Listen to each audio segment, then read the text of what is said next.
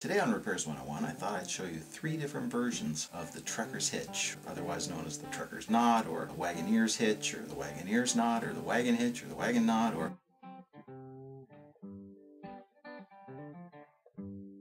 You know, when I was a young man, my first real job was at Cedarvale Tree Experts Ltd, and I was an apprentice arborist and eventually became a Climber and Foreman. They were the oldest tree company in Canada at the time. I was fortunate enough that when I started there, it was still owned by Mr. Earle Martin, who was the first and certainly at the time foremost arborist in Canadian history. Mr. Martin told me about how when he started, there was no trucks and there was no hydraulic lifts. He had a horse-drawn cart and lots of manpower. If they didn't have enough manpower to lift a log up onto a cart, what they would do is lay their wooden ladders out and roll it up the ladders onto the side of the cart. And you can bet that this is exactly the kind of knot that they would have used to secure their load once they got that thing up on top of their cart.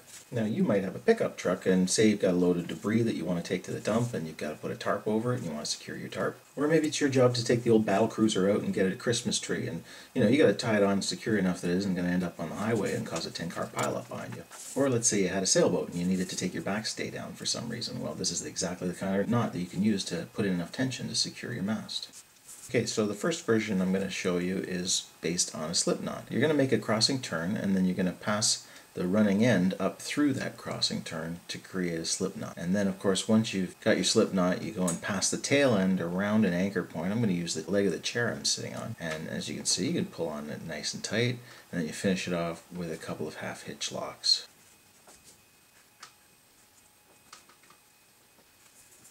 Okay, the second version that's widely used is based on the sheep shank, and now just make 2 crossing turns as though you were making a clove hitch, and then pass a gather of rope up from underneath through the crossing turns and tighten that up until you've got a nice little loop on the bottom.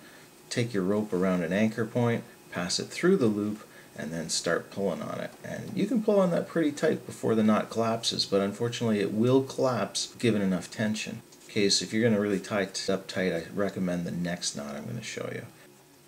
Okay, so this last one I'm going to show you is based on the slip knot, the same as the first one, except for it's modified. Instead of just having one crossing turn at the top of the knot, you're going to spin it around so that you have several crossing turns, and then pass the running end through, and then you've got yourself a nice little loop. Well, I made kind of a big one here.